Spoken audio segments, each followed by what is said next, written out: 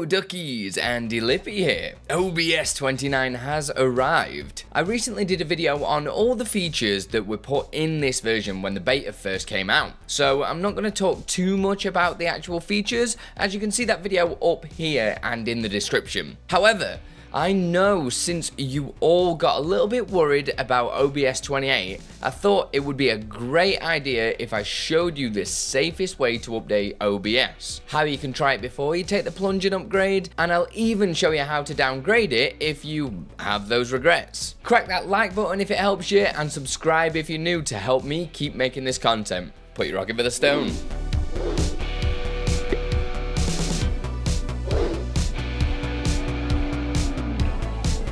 The first thing you should do is back up. I mean, you're already doing this anyway, right?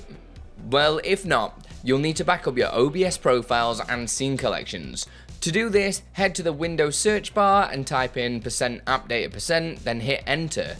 This will open a folder, and down the list you should see OBS-Studio. Open this up. This is literally all your OBS settings in, which is really useful to remember as most people seem to think all their settings are saved into their OBS Studio installation directory.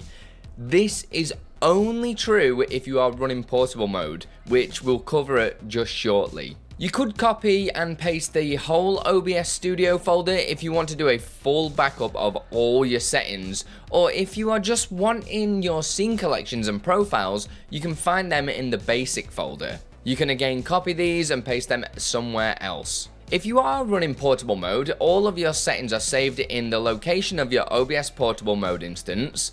Head to wherever you've got that instance, you will then see a config folder. Inside of that, you will see OBS-Studio. This is the same folder I just showed you in the app data folder. So you can just copy this one or just grab the scene collections and profiles. Obviously, when it comes to putting your backup back into OBS, just do these steps but in reverse. Just copy and paste your backup into those folders. One last thing on backing up. Did you know Exceldro has a plugin that will make backing up your scene collections an absolute breeze? I have a video covering this, so I'll leave that up here and in the description too. Trust me, it is a lifesaver. Now, for you duckies that just want that extra peace of mind about upgrading, you can actually try it before you do a full upgrade.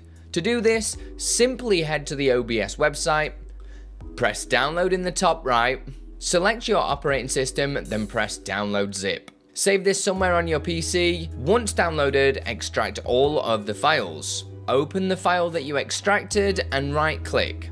Press new, then create a new text document. Call this document portable_mode. Make sure it is formatted exactly like that, all lowercase with the underscore. Next, to make your life a bit easier, go to the bin folder, 64-bit, then right click the OBS 64 application file and create a new shortcut. Copy this shortcut to that root OBS 29 folder. Now you can open it up. It will look like a brand new fresh install of OBS. Close it back down for now. You'll notice there is now a config file in this folder. You can copy that backup you made earlier of your scene collections and profiles in there.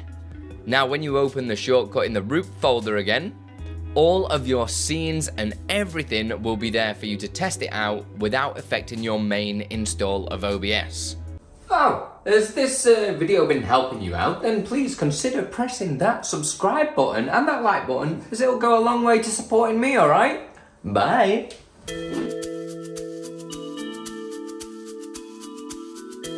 Moving on. Once happy, you can then update your main OBS application from OBS 28. Wait, you were on OBS 28, right? Well, if you weren't, let me know what OBS version you are using in the comments below.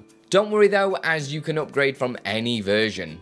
Just open up your main OBS, go to the help on the top menu bar and press check for updates. It should then bring up a window about OBS 29.